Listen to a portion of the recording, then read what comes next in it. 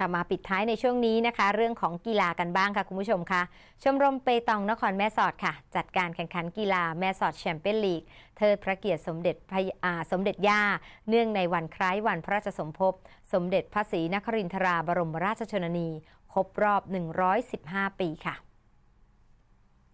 ที่สนามกีฬาต้านภัยยาเสพติดโรงเรียนเทศบาลวัดบุญยวาสอำเภอแม่สอดจังหวัดตากนายสรายุทธการเกตผู้พิพากษาหัวหน้าคณะชั้นต้นในศาลจังหวัดแม่สอดเป็นประธานในพิธีเปิดการจัดการแข่งขันกีฬาแม่สอดแชมเปี้ยนลีกเทิดพระเกียรติสมเด็จย่าเนื่องในวันคล้ายวันพระราชสมภพสมเด็จพระศรีนครินทราบรมราชชนนี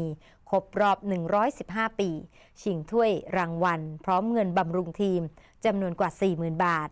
เพื่อร่วมพิธีน้อมรำลึกถึงพระมหากรุณาธิคุณของสมเด็จย่าเนื่องในวันคล้ายวันพระราชสมภพสมเด็จย่าที่ทรงนำกีฬาเปตองเข้ามาสู่ประเทศไทยจนเป็นที่แพร่หลายประชาชนชาวไทยทุกหมู่เหล่าจึงพร้อมใจกันจัดกิจกรรมการแข่งขันกีฬาเปตองขึ้นในระหว่างวันที่ 25 มกราคม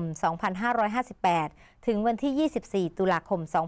2558 เพื่อให้เยาวชนและประชาชนชาวไทยทั่วทั้งประเทศได้ใช้เวลาว่างให้เกิดประโยชน์โดยการเล่นกีฬาเปตองจะห่างไกลจากยาเสพติดรวมไปถึงการสนับสนุนเผยแพร่กีฬาเปตองให้เป็นที่รู้จักในเรื่องกฎกติกามารยาทเพื่อเป็นการเชื่อมความสัมพันธ์อันดีระหว่างนักกีฬาเปตองของอำเภอแม่สอดและจังหวัดใกล้เคียงซึ่งก็มีทั้งภาครัฐภาคเอกชนตลอดจนนะคะการพัฒนาฝีมือของนักกีฬาเปตองไทยในเขตพื้นที่อำเภอแม่สอดจังหวัดตากไปร่วมการแข่งขันและก็จะเข้าแข่งขันต่อในระดับประเทศเข้าสู่ทีมชาติไทยในโอกาสต่อไปค่ะ